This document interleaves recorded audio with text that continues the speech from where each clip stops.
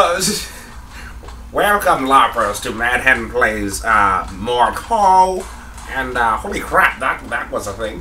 Okay, so the reason why you heard me laughing right out the gate was because, well, I mean, Captain, you might as well succubus and stuff like that. You might as well. Do you want to retell it or no? Sure. Okay.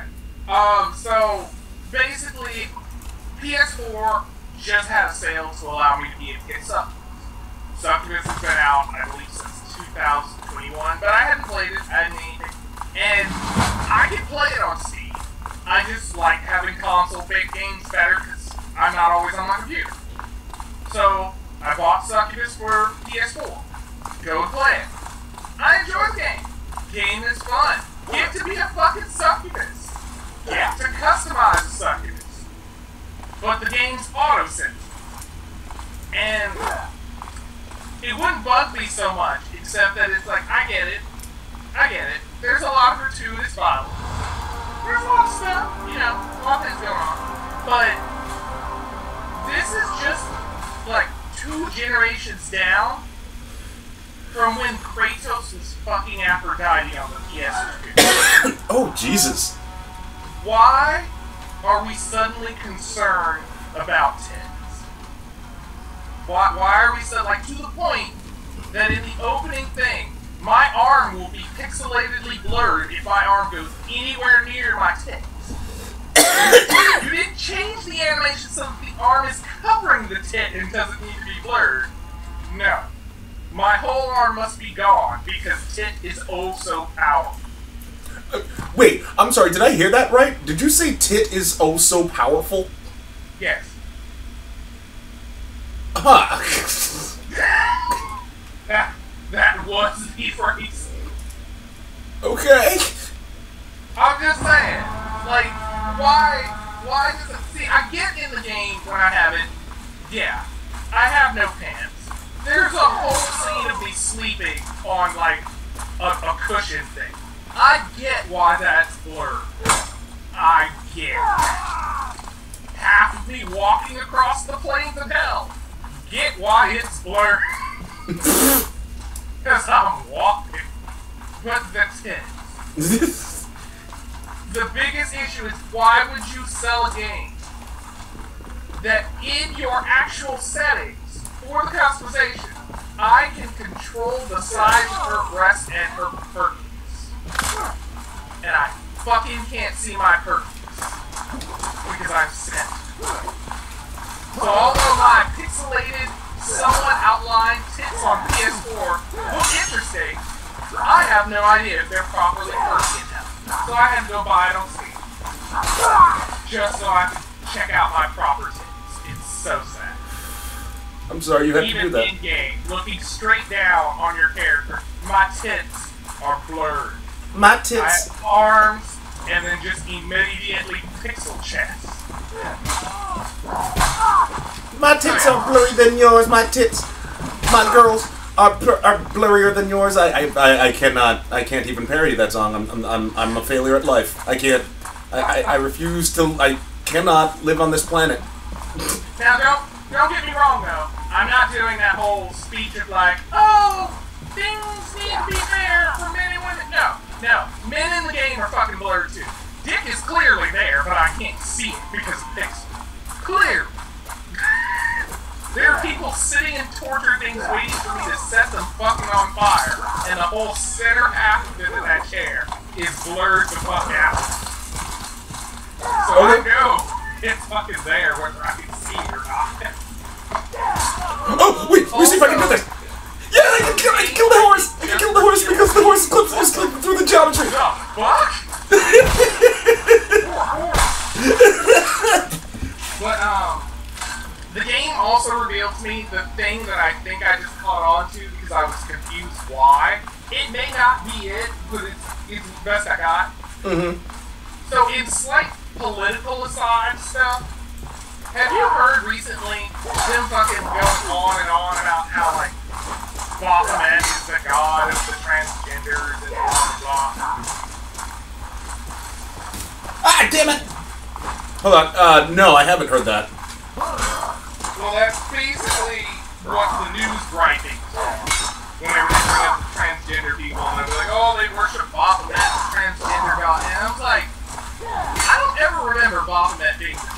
transgender god. Like, there's a long-running history in all books of Baphomet just being like, I shall turn everyone transgender. But in documents, Baphomet is there. Mm-hmm. For some reason, Baphomet has tits. He still has his 4 arms. Still has the goat head. But has tits now. So, I'm kind of like, maybe that's where they started being like Baphomet's the transgender god because they suddenly threw him in a game and put some tits on him. There's no other depiction of Baphomet that would make them think.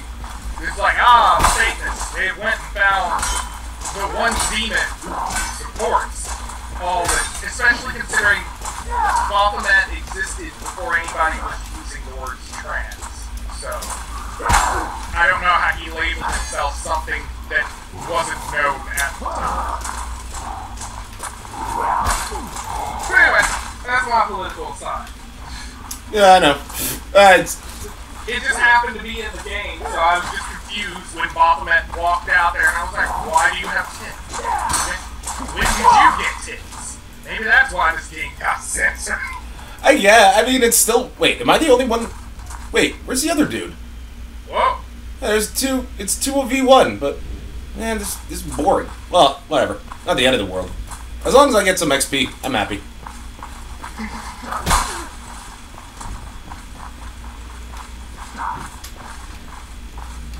I'm just gonna keep doing this. Hey, did you see the Sony showcase? Yeah, I took a little time, saw a few things. I'm semi-excited, semi-confused.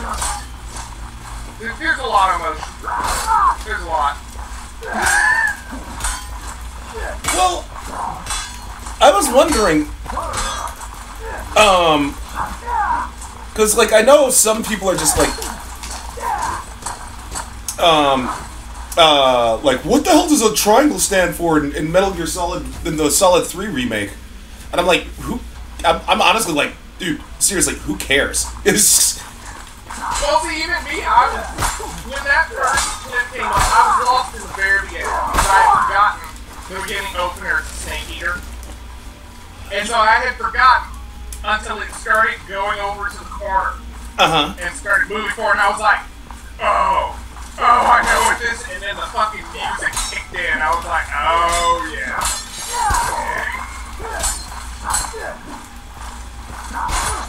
But I will admit, there's some... I am intrigued by the things that got put out in the showcase that somewhat looked almost like indie game design. Like that, wait, which game are we talking about?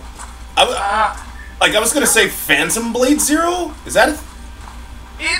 I'm intrigued by Phantom Blade Zero, but not for it's like someone trying to be indie style game, but I do really like it. It did kind of catch me out guard when I saw it. I was like, oh, okay. So I will keep an eye for that one. Okay. It was like, because it was that one with the whole bug thing. It was very, almost acid trip colored type game where he's running around. I can't remember his name right off the top of my head. Yeah, I think I know what you're talking about. But, like, wow, this dude is... I think this dude is either gloating or is just not happy that I killed him once. I mean, like, I'm just vibing. At this point, it's because, like, I'm just here for the XP. Just please, I don't really, care. Yeah, I mean, it's 4 minutes... We got 4 minutes left. I might as well just see this through and get the XP. But anyway, yeah, because, like... What else? Like, I gotta admit, granted, the only reason why I'm stoked about Snake Eater 3, about Snake Eater the 3 make is this, because in terms of there's not a whole lot they need to change. They don't need to make it more nuanced because it was already nuanced as hell. They really just need to update like mechanics and stuff. Yeah, I mean, unless they're gonna... Story adjustment or anything that really just needs to be shit. Yeah, and unless they're gonna do. Oh wait, no, I don't want to complete this objective. Because if I complete this objective, then I'll get 5 extra minutes. No. No. Because, like, I don't want to be here. Yeah, no, if it's just me and this dude, then, this person, then no. But, the only... Because, like, there's really not much they need to add. I mean, Solid never had much good in terms of gameplay. That's the only thing they really need to update. Because the gameplay sucked. In Metal Gear Solid and Snake Eater. Yeah. No! Stop killing them! Please, no!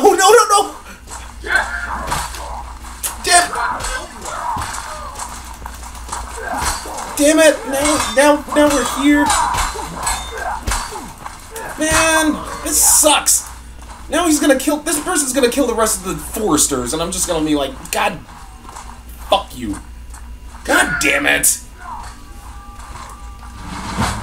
Ow! Damn it! You can pillage the fort on your own, man. Screw this. I know I said I was here for the XP, but, like, no, I'm not. Fuck that. The only other thing that, cause, like, the only reason why I'm, like, fixated on Snake Eater and Phantom Blade is because I think those are the only 2 Sony exclusives. Other than that, it's just like, oh, we have the new Assassin's Creed game that's coming out. Yeah, it's gonna be for all consoles. Oh, we have this game coming out. Again, all consoles. You gotta keep going, dude. I can look... One thing everybody wanted to jump down... Like, a lot of people were jumping down Sony's throat after they revealed the new handheld they're coming out with. I guess they were expecting the PlayStation 6. I mean, I wasn't. Me The neither. fuck would we need the PlayStation 6 for? People are still fighting the fucking bottom 5. Yeah, I mean, like, that and there was, like, the PS5 Lite they unveiled, and like... That's why, and I'm still over here playing 4, because I'm like, I still have enough shit to play. I'm in no rush. And half the shit is still getting put out on 4 anyway. So, Yeah. I was like, I would have been surprised had they tried to be like, we're gonna do the 6. Like, no. I would much expect a handheld because that's the area they're not cornering at. Well, yeah, I mean, they still have to compete with the Switch. It's always been kind of a dodgy thing for them in their hand. Yeah, they still have to compete with the... That's the only thing that they really have to... I mean, unless you want to count the Steam Deck, but that's because... Steam Deck has issues that still need Steam Deck. Oh, really? It's not horrible, but it's like, in terms of being able to play the variety of everything you want to play, while being, it's still limited compared to the others. It's been making, because I've been kind of keeping an eye on it, because I've been deciding if I wanted it for both purposes, so yeah. It's not that you just can't do it, but it's just, there's some of the game library you can't even access on the trial. Well, that's what the... that's just the nature of the beast. Can't really do much with about that. I'm just more worried about, like, what's gonna happen with the stores themselves, you know? Yeah. Because, like, oh, I don't care. Oh no, we lost. It's the end of the world. Because, like, Nintendo shut down the eShop for the 3DS, so all those games you bought are now not happening. You know, so we're gonna be doing Frontline. Oh well, all right, fine. I guess I'll join with the no. I'll tie it up here. Oh, damn it. Fine. But like, I don't know. It's just.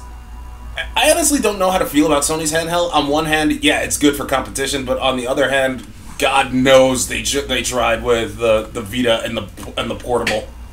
Yeah. Yeah. So, Well. No, in current time, in arguing now, looking back, I think if they had honestly just waited for the Vita and the portable, it would have been better.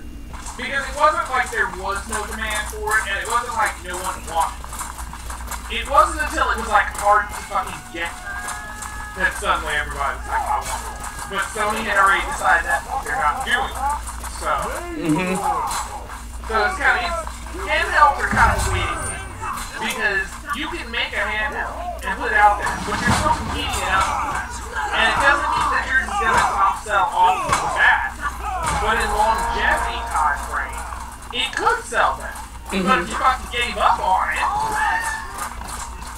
like, cause that was my issue with the fucking 3DS and the longest time I was fighting just to fucking get one. Yeah. And you get one, they're like, okay, we're not gonna make anything else for you. You're like, fuck you! Yeah, just like what happened with Shin Megami Tensei. You're just like, oh, they're not making it anymore. Oh no, Nintendo's had it. You gotta fucking buy a 3DS for this? You have no idea.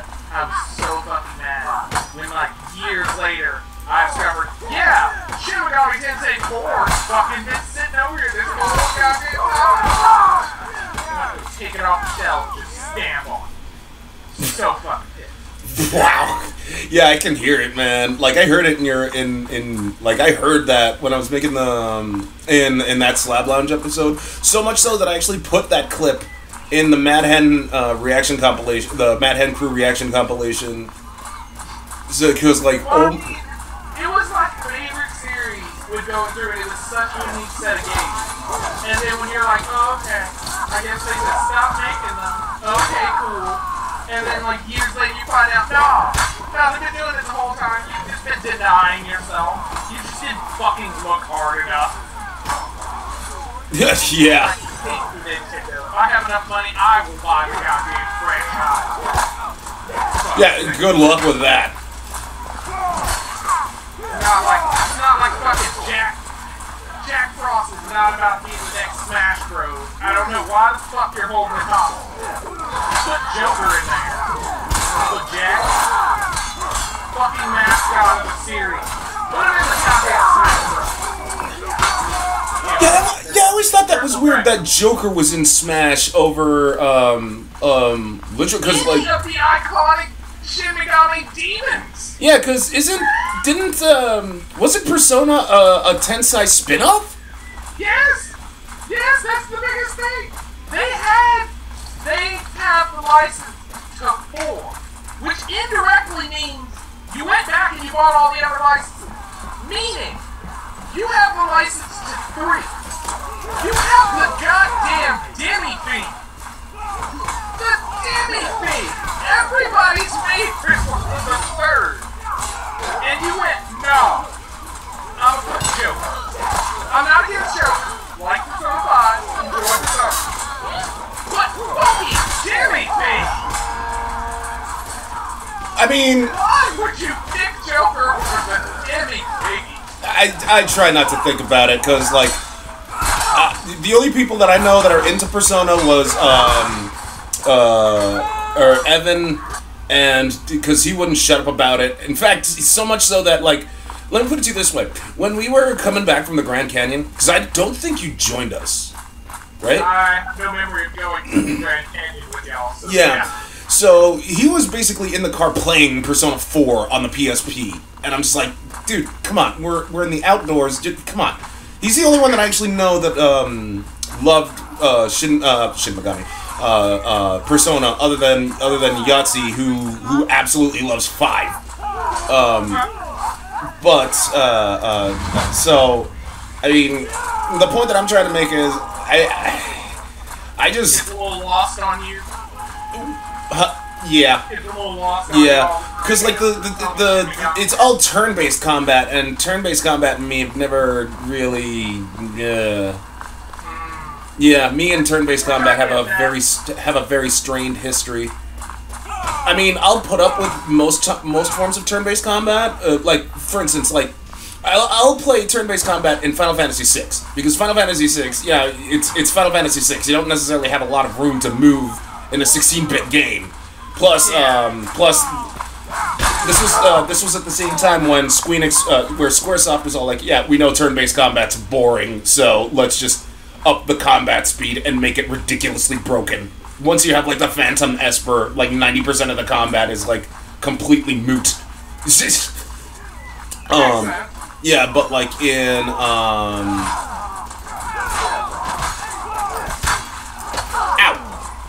Hey, do I hit you with? Oh, I think that was that was probably friendly fire.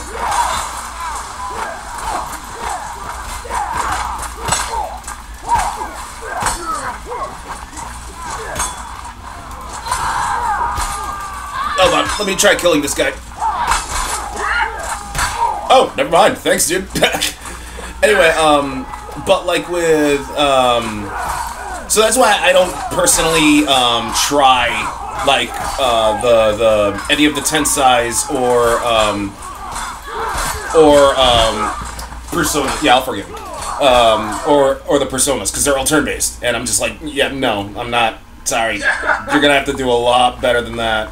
Turn-based strategies, that's one thing, because they're strategies. But, like turn-based combat overall in, like, JRPGs, no thank you. Yeah, no. Understandable. Yeah, no.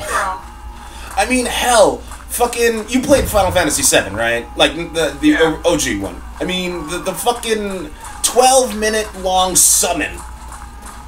Knights of the Round. Are you kidding me with that nonsense? Ow. I am not. It's when you first see it, yeah, it's cool. But like when you need, well, when I got my hands on the when Knights of the Round, first time I saw it, yeah. By the end, when I was fighting Sephiroth, I didn't even fucking use it because it was just taking up way too much of my time. That was just ridiculous. You're just like, no. Yeah, no. And I still don't understand why people consider Final Fantasy VII to be the best in the franchise when it's very hard for them to explain what the actual plot is. That's why they love it, though. Not really. I think it was more along the lines of I thought that guy was on my team. Not anymore. They liked style over substance. I mean, hell, Kefka's such a good villain because he's an asshole and he's unapologetic. When he got that godly power, first thing he fucking did was destroy the goddamn planet. Well, and also, he's one of the few villains that did actually do the things that they've been monologuing about doing from the beginning of the fucking game. Yeah. So it kind of put him at a tier above everybody else in terms of Final Fantasy villains, because most all Final Fantasy villains don't actually complete what the fuck they wanted to do. Mm-hmm. He got a fucking whole arc of, I did it. Yeah, and he was just sitting there up in his goddamn ivory tower. Like, he's literally the only villain. I don't know, because, I'm sorry, technically, if you want to argue by technicality, Ultimecia sorta did. But she still lost. But also, fucking time. So... Yeah, wait, which one was Ultimecia again? Which one was that again? Final Fantasy VIII. Oh, yeah! The one with the kids, but then they grew up and they knew each other, but they all grew up in the same stupid orphanage. Yeah. Like, the premises of 8 had to go.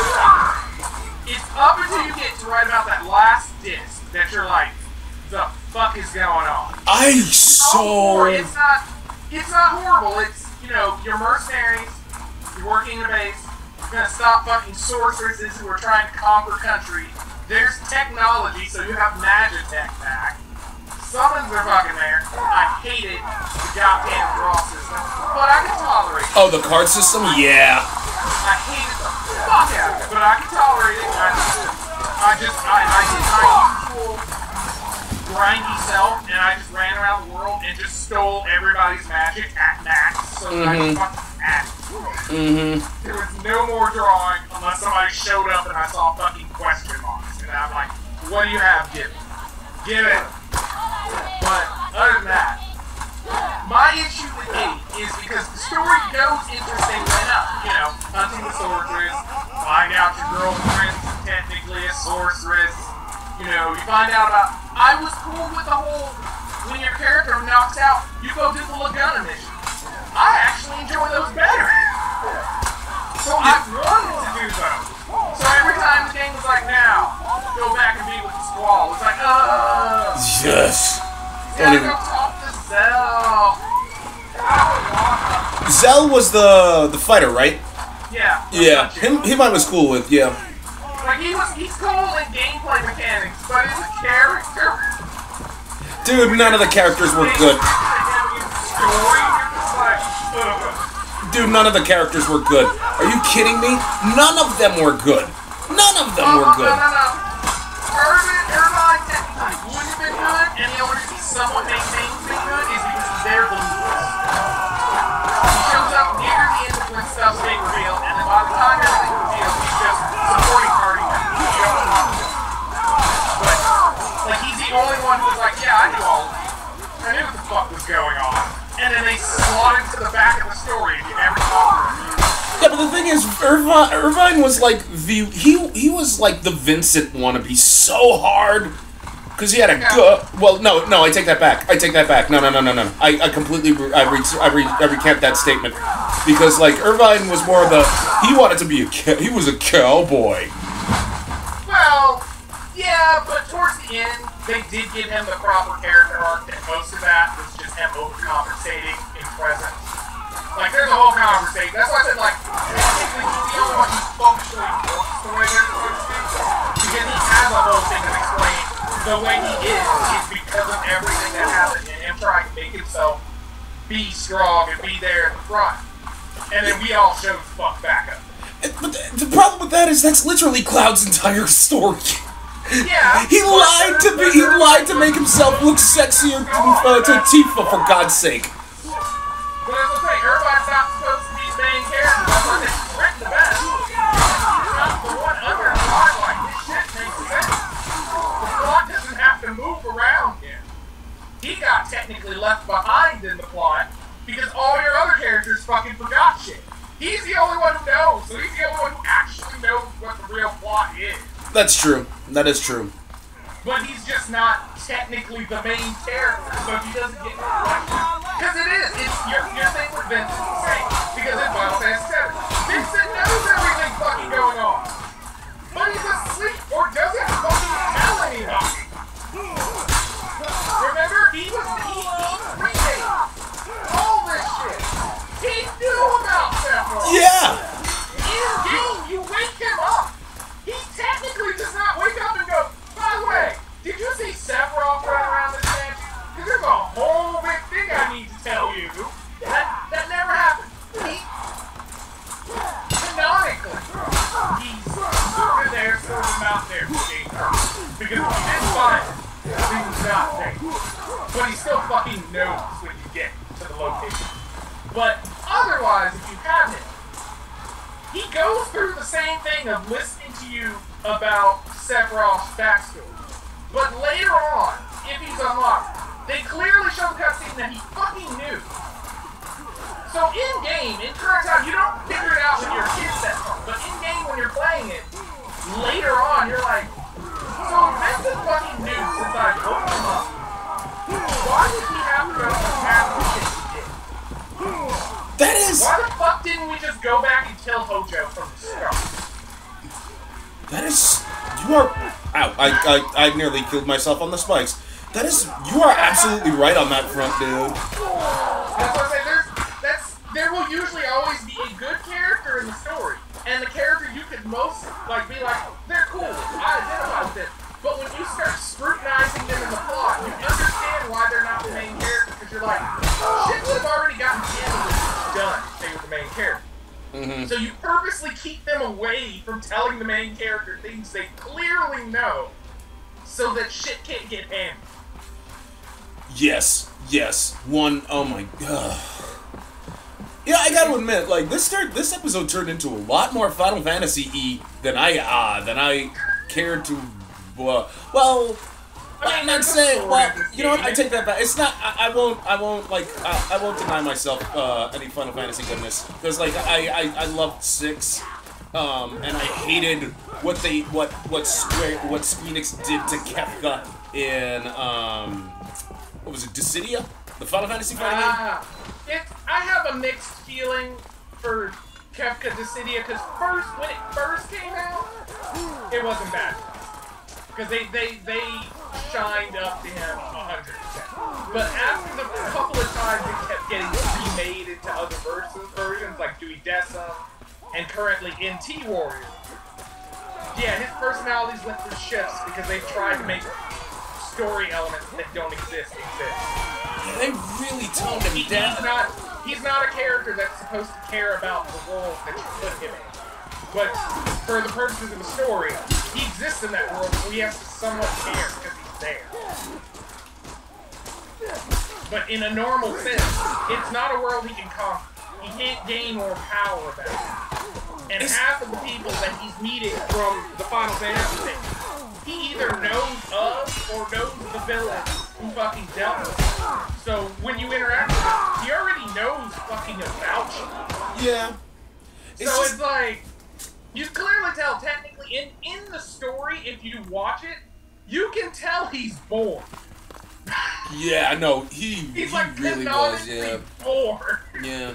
He really was bored, like bored out of his show mind. Up, be excited if somebody tried to fight him. But the moment that even if they won, if they were just boring about it, he'd just be like, ugh, fuck it, and then just leave. Like, half the time you didn't actually beat him. He just left. He was fucking tired of it. Yeah. And on that note, we're coming close to time. End it here, narrator. And there you have it, LARPers. Tune in next week for Mad Hen Plays Mordhau. Boop.